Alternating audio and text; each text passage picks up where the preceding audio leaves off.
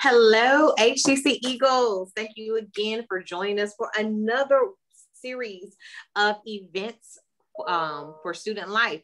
This week is Financial Literacy Week, and that is exactly what we are bringing to the table and to you all today. So we thank you so much for joining us. So I would like to introduce our guest speaker for today, who is simply awesome. So Miss Allegra Delise is a Marquette graduate and the founder of Clear Credit Coaching, our credit repair company that specializes in fast results with a focus on education to empower individuals to use credit to their advantage and take the mystery out of credit cleanup process. She has spent 15 years in financial services industry, specializing in mortgages, investing in real estate, flipping properties, and life insurance. She transitioned her career from sales into, hold on one second, just lost it from the bio. Here it is. She transitioned her career into sales in corporate America, and after 5 years, moved back into the entrepreneurial space with a tech startup company. Miss Allegra is also a writer, primarily focusing on books for melanated children of all ages. She recently self-published her second book, a journal, A Year of Opulence, which you all will be able to get a chance to get right after she speaks. So just check out the chat for that. Miss Allegra believes in empowering our community through financial wellness and fortifying our children using spirituality to instill value and work ethic. Outside of work, Miss Allegra is an avid world traveler and a proud dog mommy to Coco. She enjoys spending time with her nieces and nephews and planning her next beach getaway. Me too. Allegra's favorite thing about being a consultant is that it allows her the freedom to help people in all areas of their lives, from financial guidance to spiritual wellness to bringing their literary masterpieces to life. So without further ado, I would like to introduce to you our guest speaker today, Miss Allegra Delise. Thank you so much. I really appreciate it. Hi, you guys. It is an absolute pleasure to be here. Just getting to do what I love and talk about what is near and dear to my heart. So thank you, thank you, thank you. I'm going to just kind of give you a little bit. She gave you my bio. I'm going to give you a little bit of my background and how I ended up in this space so that you can just kind of understand really where I come from. So I was attending Florida A&M University, and my sister got really sick. I went back to Milwaukee to give her a kidney, and the surgery just kept getting put off. And so we ended up I basically ended up graduating from Marquette because of just that lag in being there. And during that time, I started flipping houses and doing mortgages, and I was really young. I was like 23 years old, and I was convinced that I was going to be a millionaire by the time I was 30. And the market ended up crashing not long after I graduated. At that time, I had 8 properties, a Range Rover, a Benz, and a bunch of like credit cards, and it was insane. I lost everything and let it all go. And so what I ended up doing was working really hard. I didn't have any money, so I worked really hard to get everything off my credit myself. And to be able to get like foreclosures and car repossessions and those kinds of things off of a credit report, it takes a certain level of skill and knowledge and understanding. And if you don't have that, then you're just kind of throwing things against the wall to see what sticks. And so I did that for a number of years, and I got really, really good at it. And so I began to examine, after doing credit repair for a number of years, because a lot of people were in the same boat, I began to examine how I ended up there. And I looked back at what I didn't understand about business and what I didn't understand about credit that put me in that space. And so whenever I get someone who is a novice in that space, or someone who's younger, particularly, younger college students, I think about, just the initial credit cards that I got just getting on campus. And so all of those things make this my passion, where I'm able to share with people how they can set their foundation, build their credit, and really prepare themselves for a great financial future. And so with that being said, I'm going to go ahead and share my screen, and then we can get started. I'll kind of work through the little presentation, and then we'll do some questions and answers at the end.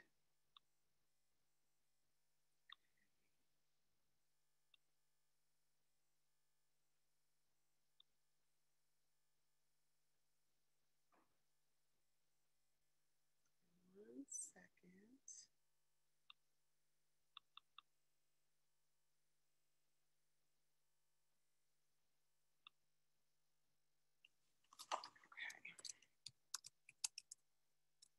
It's asking me for my password for security reasons, or it'll let me share.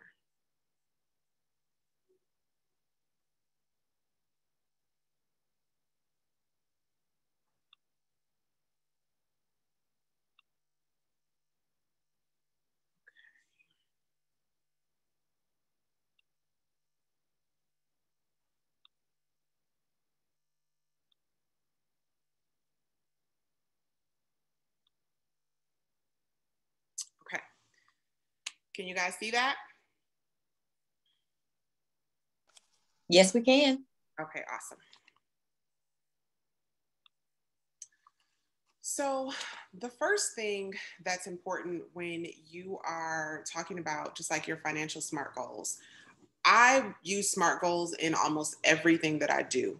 It's something that I literally wrote a children's book about it to get small children indoctrinated into using it. So as they matriculate, they can understand. So it works really well for almost anything. It works great in the space of finances, because when you're looking at making specific goals for your financial future, you want to be really specific about what it is that you're trying to do and where you're trying to go so that you can create a proper roadmap. And so let's say that you intend this, your goal, your overarching goal is, I want to save some money. And so don't be vague about that. You know, if you want to save $280 a month, that's awesome. But how are you going to do that? So if you're going to be measurable about it, then say like, hey, I'm going to save $70 a week. And then in terms of it being attainable and realistic, those things are kind of, they work hand in hand. And so in terms of attainability, look at what you normally have at the end of the month. Or if you don't have any money at the end of the month or any money before the end of the month, then you need to realign your financial goals and figure out where you can pull it from. So let's say you look at Amazon and you're spending $500-$600 a month. I know a lot of us are guilty of getting a package almost every other day. And so if that's something that even if taking the app off your phone is going to help you save that money and reach your goal, then be willing to make those sacrifices. And so in terms of it being realistic, can you say, okay, I want to save $1,000 a day? Is that realistic if you don't have $1,000 a day coming in? Probably not. Could you save $1,000 a month or $1,000 a quarter? Yes, that sounds like something that's actually feasible. And that kind of positions you not to set yourself up for failure, because the last thing you want to do is give yourself a goal that's unrealistic for you to achieve, knowing that you have bills to pay and things to take care of. And then you end up feeling bad about yourself for something that was impossible to begin with.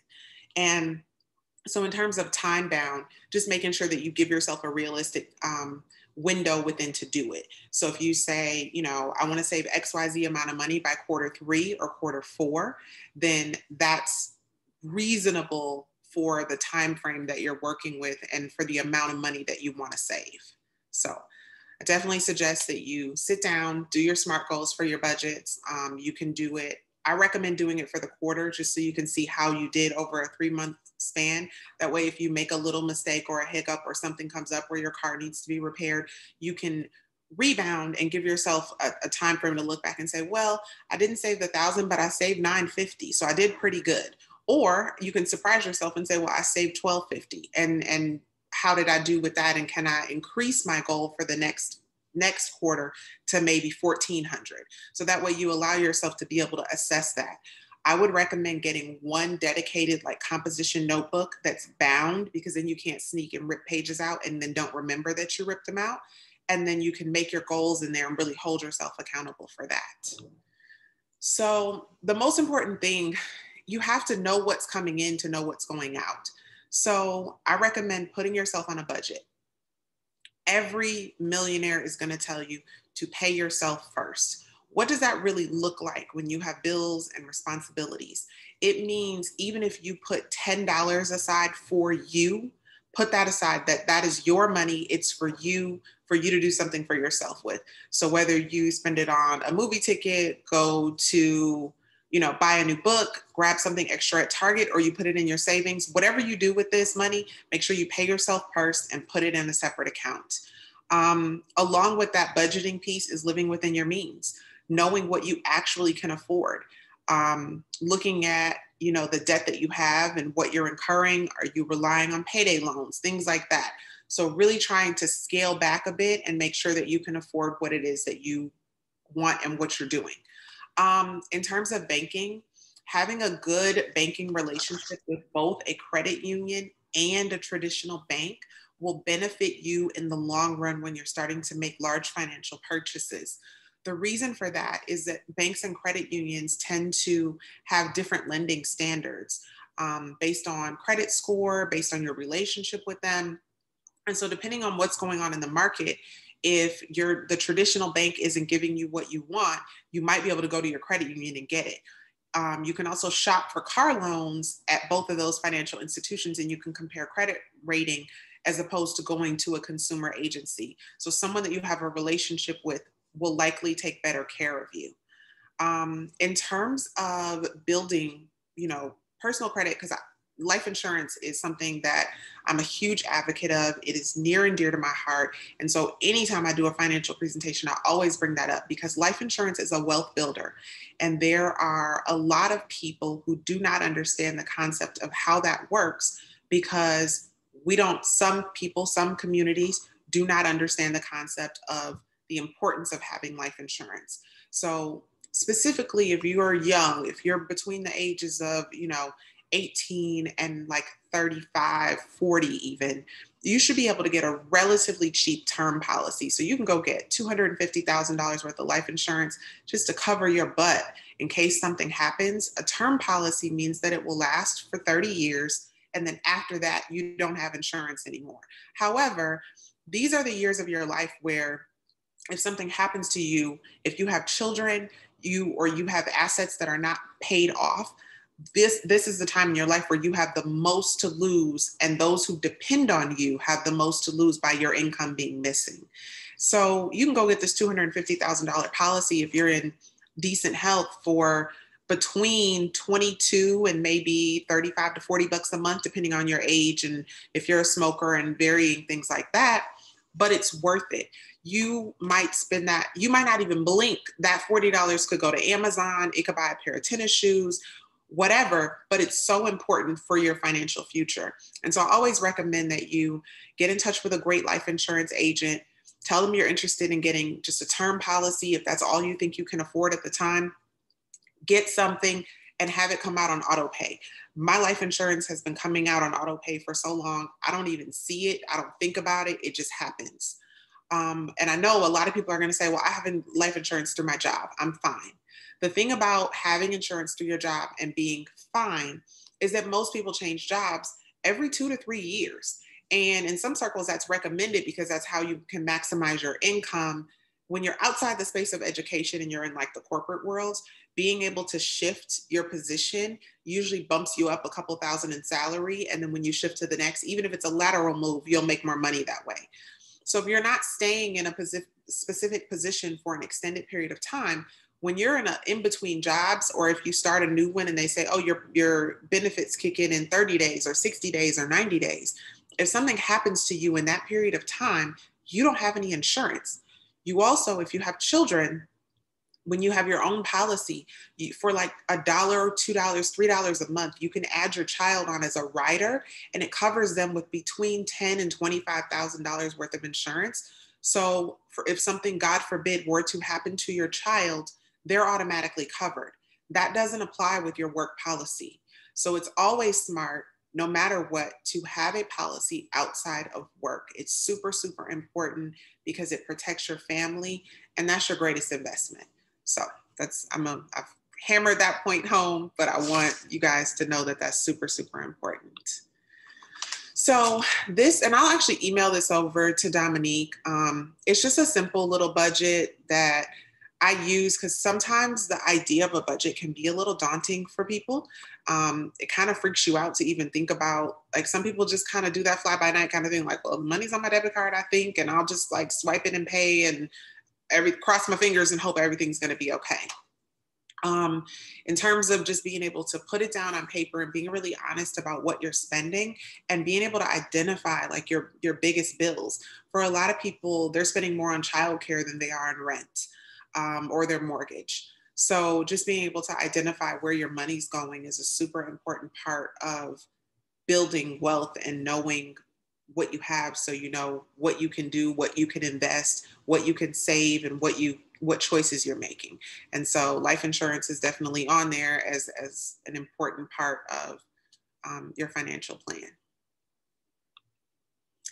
So let's talk a little bit about credit mix. So credit is kind of like a dance, if you will. It moves, it's a living, breathing entity that shifts over time. It changes with you, your life circumstances, what you have going on.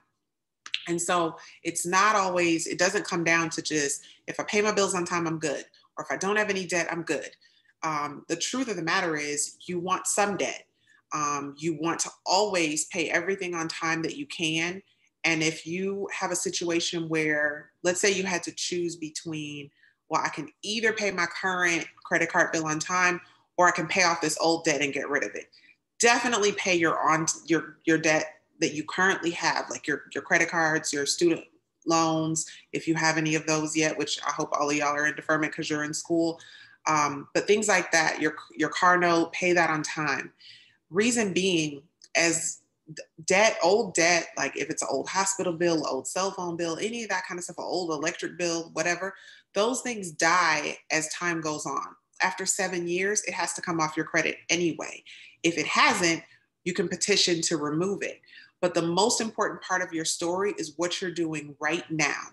So what's going on with you in this particular moment is what creditors are going to be looking at. So even if you have some old stuff where you can write a letter of explanation and say, I made a mistake in the past and this is what happened, but now I'm on track and I'm doing really well, that's an understandable situation, and lenders will still loan you money for things. So if you want to buy a property, even if you have $2,000 worth of debt just like out there, you can still get a loan with FHA with, actually, excuse me, it's $1,999. So I'd rather see you pay your car note now and not tank your score than go trying to dig up old debt and pay that off. So that's super, super important. So building and boosting credit. Like I said, pay everything on time. Diversifying accounts. So if you have like 8 credit cards, that's not really diversified. And so lenders tend to get, and you're trying to buy a house, some lenders can be a little uncomfortable with that. They like seeing a car loan because it says that you can pay for something that has a higher dollar amount for an extended period of time, and then it shows that you can be responsible. They do have companies out like rent reporters, which will report the amount of money that you pay for rent every month. That's beneficial. They do have, Experian has offered Experian Boost, which lets you self-report like your rent, and then you could post that on your credit report. I will caution you about, the one thing about Experian Boost is that you give them a little too much information for very little return on top of an investment. And what I mean by that is that they ask for all of your banking information that you use, whatever account you use to pay that with. And so what happens is they get to see a really good picture of your financial information. They get an adequate, it's too much information to be sharing with a credit bureau. So they get a really accurate look at your debt to income ratio. So if you're in a situation where debt to income ratio means how much debt you have versus how much income you have, where let's say you make $50,000 a year, but you might make $5,000 a year in your side business where you make jewelry. So if they don't see that in your bank account, when you go to apply for a loan or something, Experian is like, well, you only make 50, you don't make 55. And so it creates a little bit of a situation where when they're reporting information on you, they know too much. And then they're only giving you about a 15-point increase for that account. So in my opinion, it's not worth the return on top of investment to use Experian Boost. But rent reporters is great because it shows that you're paying, you know, $650, $750, $1,050, whatever you're paying for rent. And that's really showing as a true and accurate account. And they can go back up to 2 years. And so that I feel more comfortable with to give you another option. In terms of the important things, it's like paying your bills on time. For credit card balances, keep them under 30%. So if you have a card with $1,000 limit, don't spend over 300. If you do spend over 300, make sure to pay it off that month. And then if you have anything that's like old negative stuff on your credit report, whether it's 7 years older or not, working to get those things removed from your credit will make your score go up. A charge off of an old credit card or something, that's worth like 50 points. A collection is worth about 30 points. So, and of course so like, let's say you're at like a 500. So, and you get like 3 of those off, that could bump you all the way up to a 650. If you're at like a 750 and you get like an old something off that's like, you know, 50 points, it's not going to quite bump you to an 800. So the most impactful, you know, when you're removing things is like that sweet spot between 500 and 600. It'll bump you up about 100, 150 points. So it's worth it to invest in the time or the money, whichever way it works out for you, to be able to get those things off. So in terms of your credit, I personally I'm a creative. So I'm not the most like organized person when it comes to this date, this is due, this date, that's due. Everything is on auto pay. Like when if I can put it on auto pay, it's on auto pay, no matter what it is. Like if it doesn't matter what it is. Like I literally don't want to have to think about paying anything, because if I have to think about it, I might forget, or I might be in a different time zone. So if I'm in Bali and I'm just like, that's not where my head is at, I'm on a beach somewhere, I don't want to think about that. So if you can budget properly, because you don't want to create overdrafts for yourself because you know what I mean? But if you can budget properly, put everything on auto pay so that it just comes out automatically. And then delete anything that's going to be a temptation for you, that's going to take away from money that's in your account that's geared towards or earmarked for your auto pay payments. So if Amazon is going to take you out the game, then take that off your phone. So that's my suggestion for that. So let's talk about interest rates a little bit. Basically, interest is what it costs you to borrow that money. And the higher your interest rate, the more it costs you to buy that money and the longer it'll take you to pay that debt off. And so the key is positioning yourself so that you don't have to be a victim of those high interest rates that cost you more. Those are the people that finance companies love to see coming, because they consider you to be desperate and they can charge you more for that desperation. So let's talk about the cost of bad credit and what that looks like. I love this chart because it gives you, I'm a person that needs to see tangible examples. It's really important to me to be like, okay, that makes sense to me, because knowing what it really costs you to pay for something, it kind of really makes you like kind of dig your heels a little deeper and like rely on that delayed gratification and be like, you know what, I can drive my used car a little bit longer that's paid for to not end up in this situation. And so, and I speak from personal experience, because when my Range Rover and my Benz got repossessed, I went right back to driving my paid for Ford Explorer. It was a 2004, and I had bought it new, and I drove that car until 2015. So I drove it for 10 years. And it was good to me. And even when I bought the new car, I was like, ooh, am I ready? And I made sure that my finances were ready. So when I say take the low road until you can take the high road, you take the low road, because it'll pay off in the end.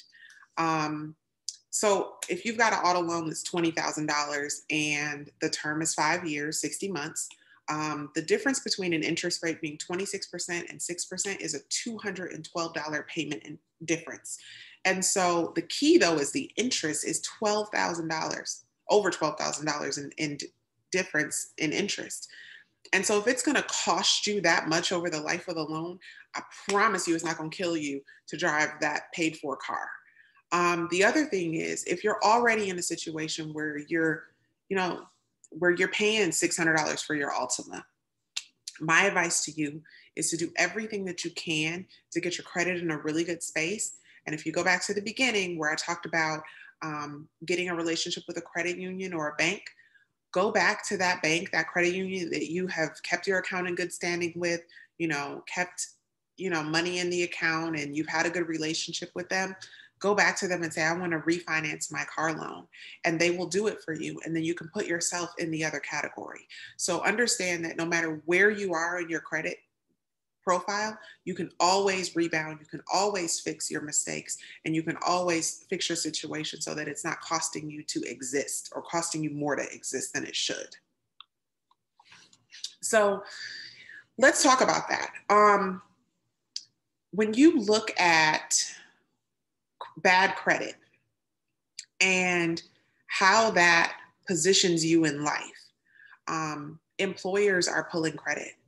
So the unfortunate, and even for like promotions and stuff, because if you're like, when I worked in sales, you literally could not get promoted to the next level of sales if you had poor credit, because the way they would do it is you had to have a credit card with like a $10,000 to $15,000 limit in order to entertain customers, and then they would reimburse you for whatever you spent. And if you couldn't like front that money, then that was how they operated. They didn't do corporate cards. And so that's one of the things that you need to think about when you are even applying for positions, because having poor credit can push you out of the ranks. And a lot of times they'll either do like a soft pull on your credit where they can see it, but the inquiry doesn't hurt you. So you'll get a letter saying, sorry, we decided to go in another direction. And you might've been the more qualified candidate, but this guy over here with the 700 credit score got the position just by default because he had better credit, even if he wasn't the better person for the position. So think about that. Also, when you move into a new place and you go to like pay your rent and security deposit, a security deposit in where I currently live, because I actually just moved to Atlanta, I think the low end was like $200, and that's what I paid. The high end for the security deposit is double the rent. And so I'm paying $200 and somebody else could be paying $4,000 for their security deposit, which is obscene, but it's not unheard of. And so what may seem like normal if your credit score is in the 500 is totally a different ballgame when you're in the 700s. Also the same thing for utility bills, where they may want to see a $500 deposit up front to make sure that they're going to get their money. It costs you when you buy a cell phone. So different things like that. So just be mindful of the effect that bad credit can have on you. And that doesn't have to be your normal if you start chipping away at it and working towards having better credit and creating goals for yourself. So let's talk about making strategic purchases and shopping with a purpose. So knowing your credit bureaus, knowing which ones you're strong in. So here's the thing about credit, because every credit bureau is different. They don't all rely on each other for the same information. You could have a significantly higher score with one bureau and a lower one with another. And so what that does is it creates a situation where you get to shop strategically in order to make sure that you get what you need. So if you know that a specific lender is going to be pulling a specific bureau, well, then that's beneficial to you because you'll know like, okay, well, my Experian is a 725. So let me find a lender that only pulls Experian so that I can get what I'm looking for from them. Or if you happen to know that this particular lender pulls TransUnion and that's your high score, then go with that. Everybody doesn't always pull all three. Why? Because it costs them more to pull all three. So, and Google is a great tool because a lot of times they'll tell like, which one they're most likely to pull or whatever. So that's super important to just be mindful of that and just knowing where you stand. Let's talk about credit cards, because that is like one of the easiest ways to start building up credit. Piggybacking is basically when you hop on somebody else's credit card and it's an authorized user situation, and then all of their credit information goes on your credit report. So you want to choose someone that is responsible, that's keeping their balances under 30%, and that you know that they have paid on time and will continue to.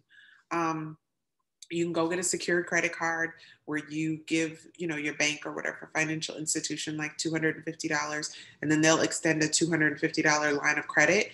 And then in terms of limits, generally those first credit cards where you're starting out are like those lower limits. Like you might get one for $300 and the interest rate is super high.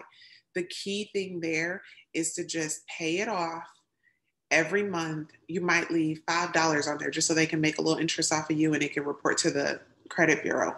Put your gym membership on there if you're able to be back in the gym, COVID and all this, or pay for gas or something that you can either auto pay and you're automatically going to pay it off, or if you pay for gas on there and then you pay it off, do something like that. In terms of store credit cards, I always recommend just stay away from them. Whatever they're offering you, that little 10% off today or 20% off today, or you get a free makeup bag or whatever it is never worth it. Like it literally is not worth the ding on your credit report. All you really need is like 2 to 3 credit cards max, and those should be with major companies. If you do have a store credit card, don't feel bad about it, because sometimes it's like you want a new TV or you just moved and you need furniture or something like that. But make those things that you just pay off, and then you're like done with it, and then leave the account open so that it doesn't negatively affect you, because you don't want to go closing accounts unnecessarily either, because you want to create credit length and credit depth over time. So secure credit cards are like the slow and steady way to build your credit. They work. It's just a very slow process. And you want to make sure that creating that banking and credit union relationship, that you move on from that and that you get a credit card through your financial institution once your score is in a good space. Until they abolish student loan debt, come on, Joe, we are waiting patiently, like for real. But until that happens, please, please, please make your payments on time. So important. The good thing about student loan debt is like they're super forgiving because they want us to have jobs, right? So all you got to do is call them when you've like made a mistake or missed a payment or whatever. And they'll just like go back into your credit report everything is great.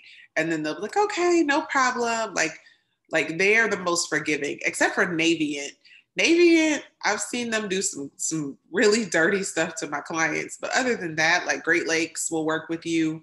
If you have things through your school, like directly through your school, they'll work with you. But so yeah, just definitely be on top of your student loan payments. If you get an authorized user, make sure that person protects their credit, because it will not benefit you. When I first started rebuilding my credit, I asked my brother to put me on his American Express card. So he put me on his Amex. And then we were having like this casual conversation. He was like, yeah, my money's kind of funny. I think I'm going to max this. So, but I was like, excuse me, what? Take me off that card like now. Like, so I made sure that I got removed before he did something stupid. And so it just shows on my account, on my credit, as like a old closed American Express, but it didn't damage my relationship when I went and got an American Express card. So be mindful that the person is protecting their credit. Getting a car you can afford. So driving something that you paid cash for until you can do something else. Getting the Ford or the Kia as opposed to getting the Benz or the Lexus. And in terms of the affordability in cars, also think about maintenance costs. It costs so much more to repair foreign cars. So if you're not buying new and getting that warranty situation, then think about getting something that's more easily fixable, like a Ford or a Chevy. So that's just a note to be, thoughtful when making those large purchases. And then to give you specific examples of just little nuggets of like who pulls what. So like Carvana only pulls Experian. So if your Experian is like shining, then go to them to get a car instead of going to your credit union, which may pull all three. CitiCard pulls Equifax, Barclays pulls TransUnion. So these are all some Synchrony Bank, they pull TransUnion. So just be mindful of that when you're shopping, because it'll benefit you in the long run if you're really careful about how you do that and really strategic. So I just want to talk a little bit about business credit because I know a lot of people are entrepreneurs. It's kind of just the way of the world right now where everybody has like a little side business or a side hustle or an aspiration to something that they want to do.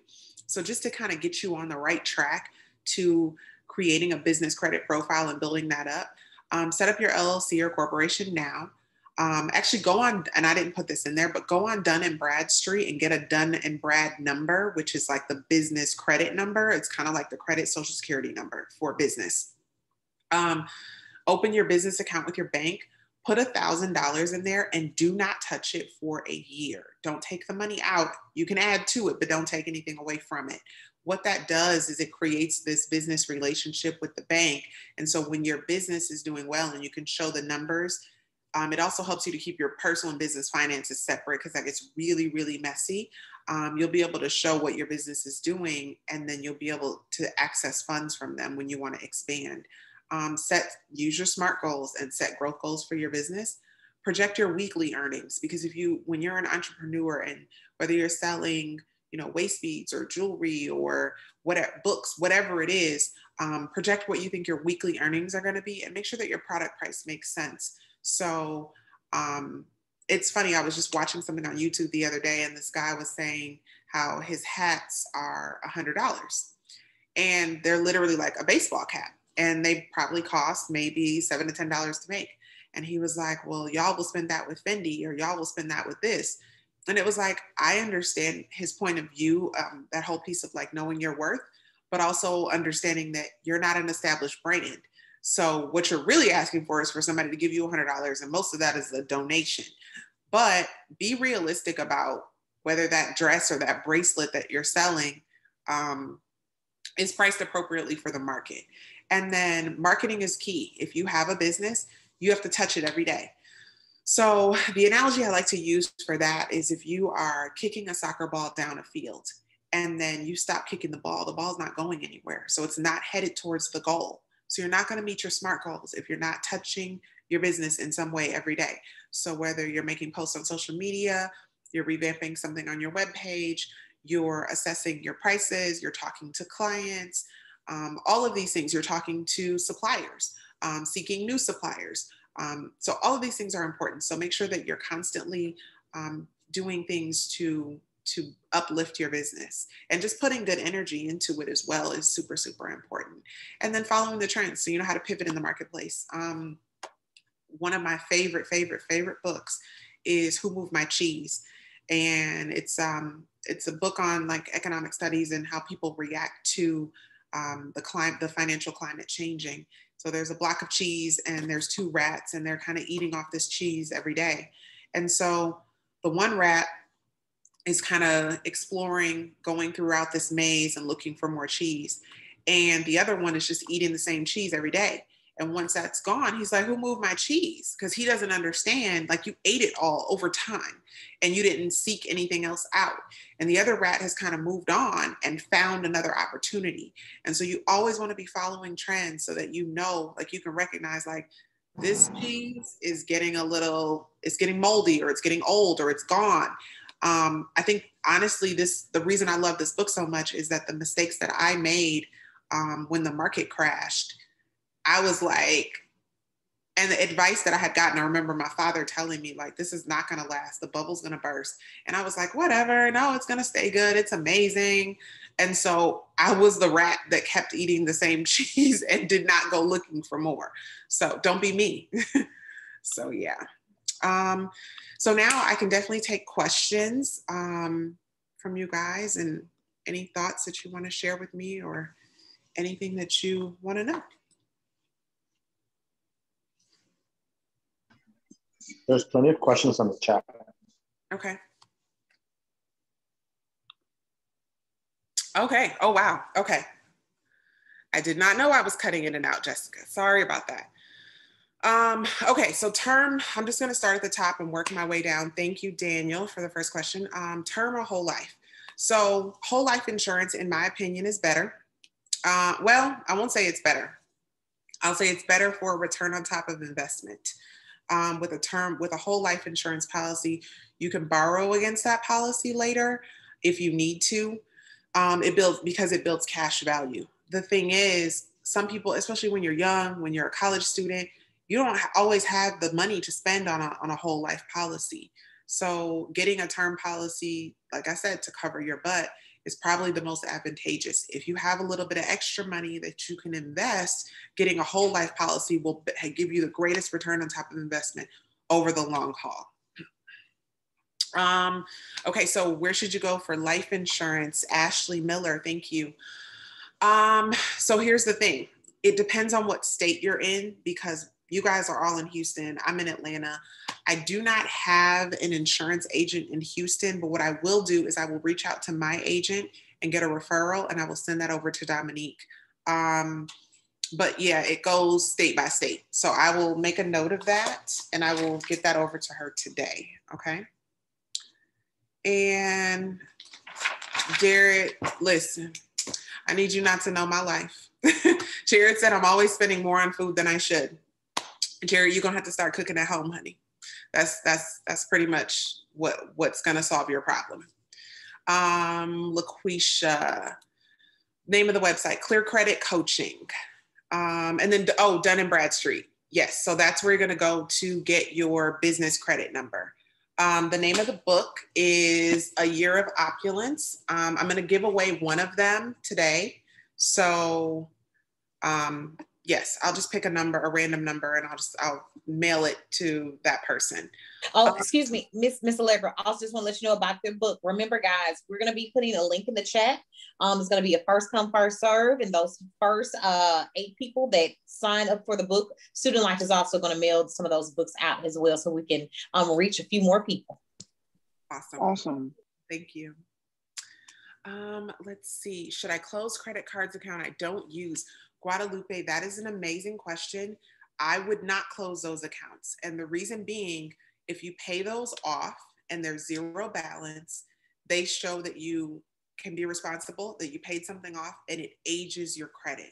So one of the things about how credit works is that it's about the depth of credit and the different types of accounts you have, but also the length of credit and how long you've had accounts.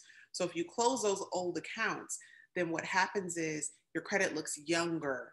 And so it'll ding you and knock your score down. So don't close them, just pay them off and leave it there.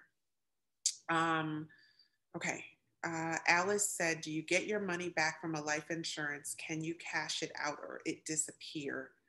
Okay, so if you have a term policy, you don't get anything. There is no cash value built up into a term policy. It just covers you in case something happens to you within a term of 30 years. And like I was saying, those are generally, that 30 years is that time frame when you're starting a family, you're raising kids, and you have the most liability. After that term, a lot of people, like people who, if all your stuff is paid off, it's not necessarily like sometimes people don't think like, oh, I'm trying to leave money for someone. They're just like, all my stuff is paid, so what difference does it make? So it's really just kind of that cover your butt policy. If you have a whole life insurance policy, that's where you can borrow money from that policy. Okay, Lawana Dixon said she can help everyone with insurance. So I always say work with your people. So I will not, Dominique, don't expect a referral from me. Please see Luana, support your classmates, because, that's how we help each other build wealth. So yes. Let's see, which bank is best for a savings account? They're pretty much, savings accounts don't give you a whole lot of return on top of your investment. So they're pretty much all about the same. So whichever bank you have a relationship with, be mindful of overdrafting your account. So that's the thing. And if you do have a tendency towards that and you haven't kind of budgeted very carefully yet, open a new account with a new bank that you're committed to having a good relationship with, and then have your mess ups with the bank that you're currently with. Because when you're building that financial future and that picture, you want that picture to be as picture perfect as possible with that financial institution. And that can be a bank, a credit union, but I always recommend doing one of each. Okay, so Chelsea, you're just getting started. Your Wi-Fi bill, could that help to build credit too? Got that on auto pay. So here's the thing about this Wi-Fi bill. It's not going to help you very much. However, there's a company that Jay-Z just invested in, and they actually will report small bills like your Wi-Fi bill to your credit report. What I would suggest for you, Chelsea, there is a company which they'll do that, but actually what I think might be more impactful for you is if you go with self-lender. It's where you basically put money into a savings account for yourself, and then they put it on your credit report that you're like putting this money in there every month. And then at the end of maybe a year, I think it's a 12-month term, you get the money back. And so they report that account to your credit report. So that would be ideal for someone like you, Chelsea, that doesn't have any credit at all. The thing I want you to understand is that having no credit is better than having bad credit because it's super easy to build. The other thing that you can do, Chelsea, is you can either piggyback off someone's credit card that has good credit, or you can get a secured credit card from your bank. So try those things as well. Let's see. Okay, Lawana put her email address in the chat. It's lawanadixon04@gmail.com. And she's a licensed insurance agent in Texas, and she will take care of all of your life insurance needs, okay? You're welcome, Alice. Let's see. Okay, so Catrice, you mentioned Rent Reporter. Is this a specific company? How do we go about utilizing something like that? Yes, Rent Reporters is a specific company. You can Google them, and what you do is you just reach out to them and you say, I pay XYZ for rent. You'll like fill out this little form, and then they will contact your landlord on your behalf. And the landlord will say, yes, this person does pay that. They pay on time, blah, blah, blah. And they send the information over, and then they'll just start reporting it for you. And I believe their fee, I don't know, I believe it's somewhere between either $10 to $24 or something like that. It's a nominal fee. I cannot remember exactly what it is, but it's worth it for the benefit to your credit report. Okay, Jared, you said, okay, wait. All right, can someone type in the book title? They're gonna post the link. Oh, the link is in there, Dominique posted it. Jared, you have no credit, where to start? So same thing I said before, you can go and get a secured credit card from your bank. You could do self-lender, or you could piggyback off of someone else's credit that has good credit. Okay. And Aretha, the link is right. Oh, let me just copy and paste 1 second. Oh, Dominique posted it again. Okay, awesome. It's clearcreditcoaching.com. Daniel, sorry. Oh, I'm a consultant and a writer.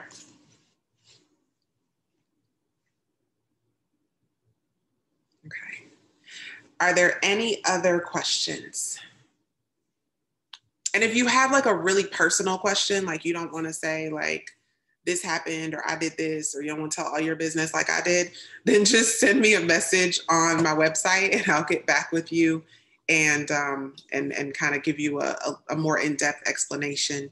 And just in the chat box, just put, you know, I was in the class today, because then I'll answer your question for free instead of charging you.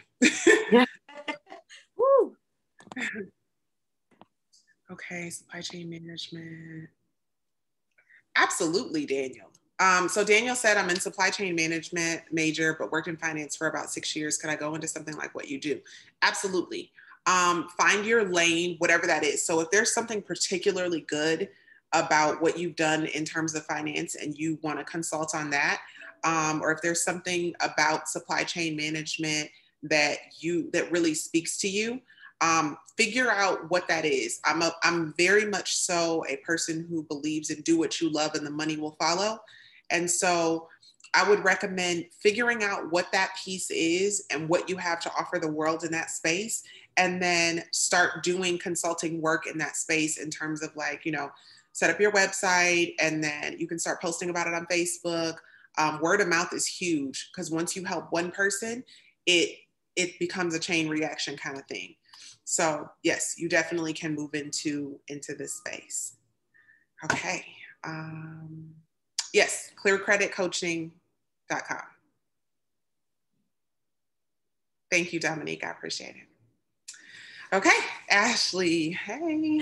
Thank you so much, Miss Allegra. You gave so much great information. I was sitting over here in silence, amen, and then preaching to that, simply about the whole life insurance deal. You know, it's because as students and as young people, you really never kind of think about that as in terms of what you need, especially with planning financially for your family. But I'm so happy that you hit on that, because that is something we definitely need to know. But we want to thank you so much for coming and bringing this wealth of knowledge and this wonderful information, and then look, allowing them to get to pick your brain for free without you charging them. We thank you so much. Just a valuable resource to our students here at HTC. So Eagles, Miss Dominique dropped that link in the chat for you to receive your free copy of Miss Allegra's book. And so that link is in there. If you can go ahead and put it in there. Miss Dominique just put the link in there. So go ahead and click it. It's going to be the first 8 students will receive a free copy by Student Life of Miss Allegra's book. So we thank you all so much for being here with us for the start of Financial Awareness Week. We have more to come on tomorrow and Thursday. So you want to make sure you're coming and listening to these experts in these areas that's giving this information. So we'll see you tomorrow, Eagles. Thank you guys. Have a good one. Thank you. Bye-bye.